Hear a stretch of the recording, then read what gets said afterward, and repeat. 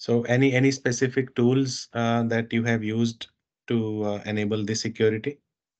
Yeah. So with God grace, I can say I got an opportunity with the leader with whom I am working as of now. He gave me a free hand in driving a tool named as Checkmarks, which is used to scan the vulnerabilities. Hmm. So from HDFC point of view, for our vertical, I am the single point of contact who is a collaborative working since last year with the vendor in Hmm. driving these checkmarks. It started all with the on-premise, and now we have moved to a cloud SaaS model. And the scan types include your SAST, your SCA, and now we have included kicks also, which yeah, secures your infrastructure, maybe Dockerfile, maybe Kubernetes or Terraform, anything, Hmm. or your manifest files. So apart from that, we are using SonarQube, and for SonarQube also, I am I I may not say the single point of contact, but I am the single point of failure for SonarQube. But for checkmarks, I am single point of contact as of now. We haven't any point of failure yet. Yeah, Okay. those two, yeah, two tools we are using as of now. So did you evaluate checkmarks comparing with some other product? How was this decision made? No, when I joined just 2 months ago, the decision was made that checkmarks would be onboarded. Already it was being onboarded to bank, but Hmm. to our vertical, it was me who onboarded. Uh, Ideally, yeah, uh, sorry. yeah, yeah. No, ideally, our responsibilities was that we as a DevSecOps engineer, we should only help to integrate those tools in our pipeline. That was the major responsibility. But Hmm. as it was an open playground and there was no restriction, and I took ad hoc responsibilities and drove it, or I drove it. Okay. Any specific benefits that have come through? Any you can quantify using check marks? See, basically, yeah, these are parameters should have come into picture before making the decision of onboarding into bank. But coming to your question, what has been the benefit of using this? As user point of view, I can say it's pretty, I can say straightforward and pretty flexibility for any users. The integration was not, uh, although although the integration was a little complex or had a twist, but yeah, consuming those from a user point of view is pretty yeah, straightforward, and they can generate the report, yeah, which again, yeah, based on the approval, can take ahead with the release process or with the further process of DevOps. But what is the benefit you have got after integrating this tool? Okay, the benefit is that we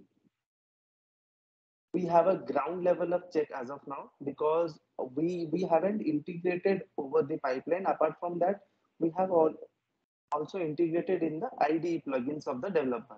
Assume me as a developer who is developing uh, any app or any website with XYZ tech stack, and Sorry, with my are you IDE. saying you have not integrated in the pipeline yet? No, pipeline also integrated, and we have Okay. also ID integrated also. in the IDE also. Okay, got it. Okay. So yeah, so there are two level of, yeah, sanitization done. First is from the IDE level, like they're not in the bank environment, or not in the DevSecOps environment, rather in the developer environment.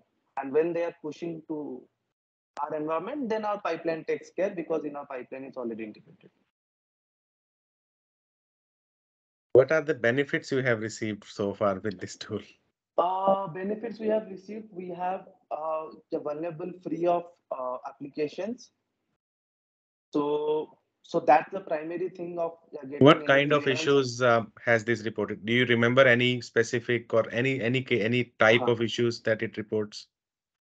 See, there are multiple scan categories under check marks, starting from SAST, which is source code application, then HCA, source composition analysis, and kicks. So multiple features, multiple vulnerabilities comes under different categories. For Mhm. SAST, it is pre-built, like until unless your application is built, you can have a scanning under SAST category. For coming into HCA, when your application is built, you need few dependencies, libraries, or few third-party libraries, which helps in building your application, right? So that comes under source code means analysis. So, okay, source composition so analysis. Third one is the kicks, which points to a repository. So in our bank, we have a single pointed repository or a standardized repository where our Helm charts Docker file resides. So that is taken care by kicks.